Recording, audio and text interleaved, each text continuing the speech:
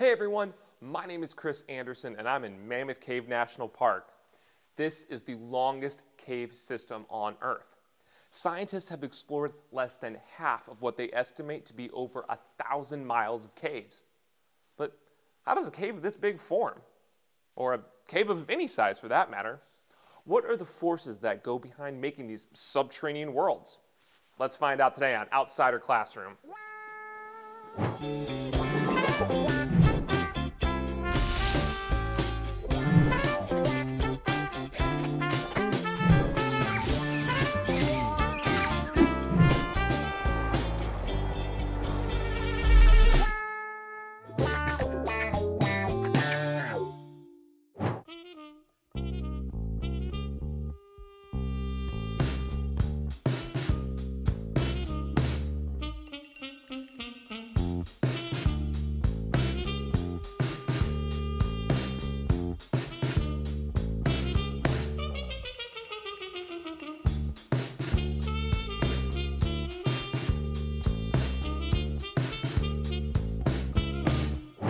Now, if you are a fan of this show, you might remember our video from Arches National Park where we learned how weathering, erosion, and deposition work together to create thousands of stone arches.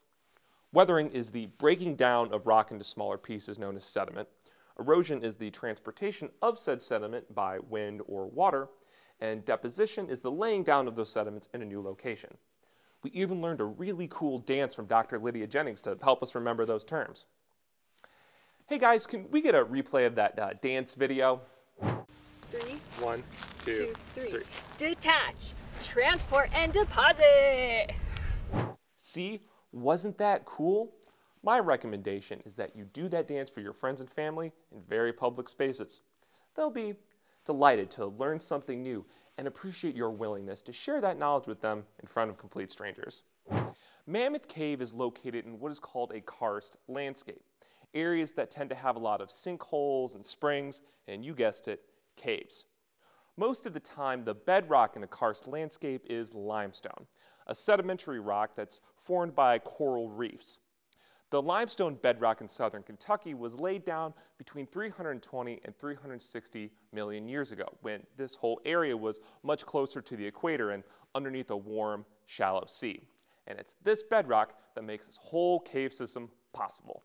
Limestone is really susceptible to chemical weathering when rock breaks down due to a chemical reaction. And just like your dad dancing at a wedding, there's 2 simple steps. First, it rains. When raindrops fall from the sky, they dissolve a little carbon dioxide from the atmosphere, creating carbonic acid. This is a pretty weak acid as far as acids go, but it's enough to lower the pH to around 5.6. Roughly the same acidity as your saliva. Now, limestone is made of an alkali salt called calcium carbonate, one of the main ingredients in baking soda. And if you've ever mixed baking soda with vinegar, you know that when calcium carbonate comes into contact with an acid, you get a chemical reaction. Well, that's exactly what happens here. When rain hits the surface and eventually comes into contact with the bedrock via streams and rivers and creeks, it reacts, breaking down the rock, and voila, chemical weathering.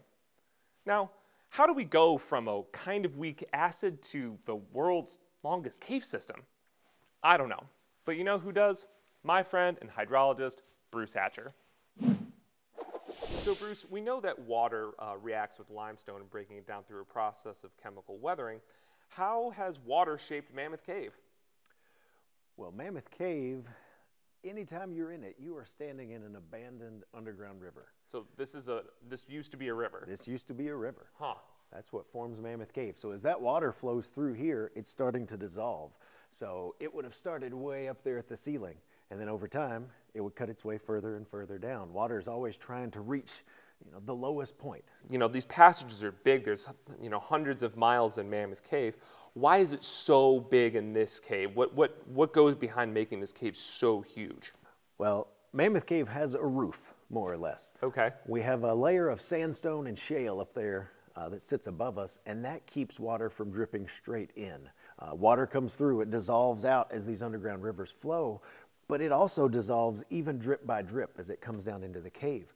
So as it drips its way through the ceiling, It's dissolving that rock away.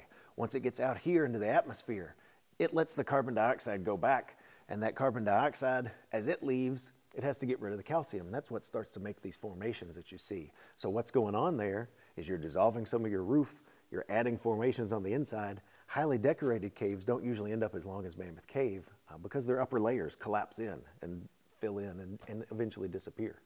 So what's the difference between how limestone and sandstone react with water? They react completely different. Limestone is very easily chemically weathered. It's going to dissolve in an acid because of all that calcium it has in there.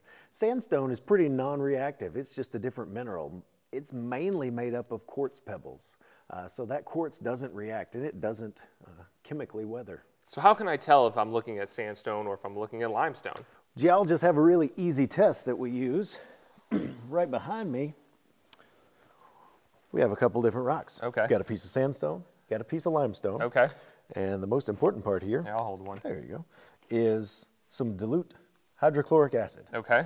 Now, the limestone is made up of calcium carbonate, and when you take a little drip of this hydrochloric acid, put it on a piece of limestone, it Oh, wow, look at it go. really fizzes. Yeah, that's super bubbly. So what is happening with it? Like, why are the bubbles forming? Yeah, so the acid is breaking down the calcite, and as it breaking it apart, you get calcium carbonate. It's dissolving out calcium. It's taking that into the acid. It's off-gassing some CO2, some carbon dioxide, and that's what makes the bubbles. So this is kind of similar to what happens when water kind of carves through the limestone. Exactly, just on a more concentrated scale. Now the roof of sandstone that we have above us here, if you look at this sandstone, put the drips. Well, that was a little underwhelming. Yeah, it's a lot less exciting. So nothing happens. Well, how come that doesn't react? Well, it's just a different mineral. Silica dioxide, quartz is mostly what this sandstone is made up of, and it does not dissolve when it comes into contact with an acid. Well, Bruce, thanks for teaching me the difference between sandstone and limestone and how that works to form these awesome caves. You're very welcome. Mammoth Cave National Park is a great place to visit. You can hike, bike, camp, go fishing, and check out the amazing ranger programs. But a visit to Mammoth Cave isn't complete without doing one of the guided cave tours. It doesn't matter if it's your first or 51st visit. Cave this big, there's always something to explore. Cave tours that are offered change seasonally and can book up to a month in advance, so plan ahead. Check out recreation.gov to see what's being offered when you are visiting and to book your ticket. Now, I've been lucky enough to go on a couple different tours in my life, so here's some pro tips. First, it doesn't matter if it's snowing or sweltering at the surface. Inside the cave, it's always 55 degrees. Dress like you'll feel inside, not how you feel outside. 2, have a good, sturdy pair of shoes. 3, make sure you use the bathroom before you go in the cave because you might not have access to the lone restrooms once you're inside. 4, don't leave anything in the cave. Trash or humans, or heck, even trash humans. And finally, know your limits. Some cave tours you won't exert yourself more than just a stroll down the street. Others are more intense.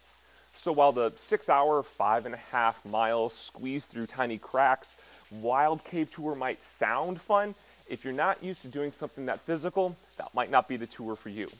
You can always try something a little easier and then come back and do something more challenging. Well, that's our show. Thanks for watching. Now, if you'll excuse me, I have some erosional templates to calibrate. See you next time on OutSCIder Classroom.